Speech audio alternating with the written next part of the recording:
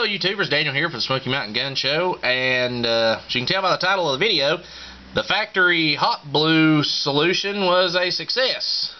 This right here is my Rock Island that I purchased not too long ago.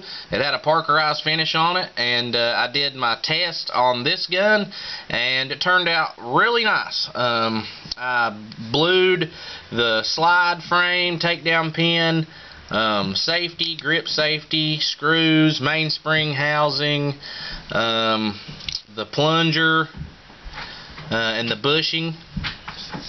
So I blued all that. I did not blue the trigger and hammer because those are Colt's Colt trigger hammer off a GI, and it had a pretty good finish on it already. So I didn't want to take it down. Plus, it don't look that bad.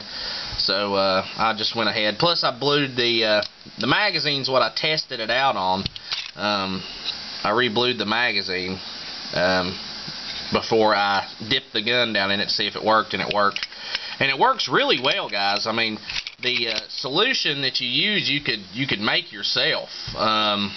It's a very fine firearm finish. I mean, it's not like the cold blue stuff, guys. This is actually factory standard, if not better. I'll show you a picture or a video of what it used to look like right now. And this is what it looks like now. It used to be parkerized, and now it's a nice polished blue finish.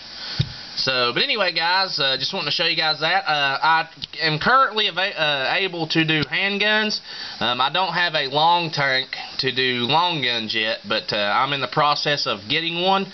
So, yeah, guys, if you have an old firearm that you would like to be restored with a factory finish, just let me know, and I'll hook you up for, got to work out prices and stuff. So, but anyway, guys, I will also be doing a video on, if you guys want to do it yourself at your house, I will be doing a how-to video on that and the ingredients that you need and the mixture and the process and everything. So, but anyway, it's been Daniel for the Smoky Mountain Gun Show. If you haven't subscribed to my channel, do so. Carry on the Second Amendment rights bestowed upon us all, and as always, you guys have a very nice day.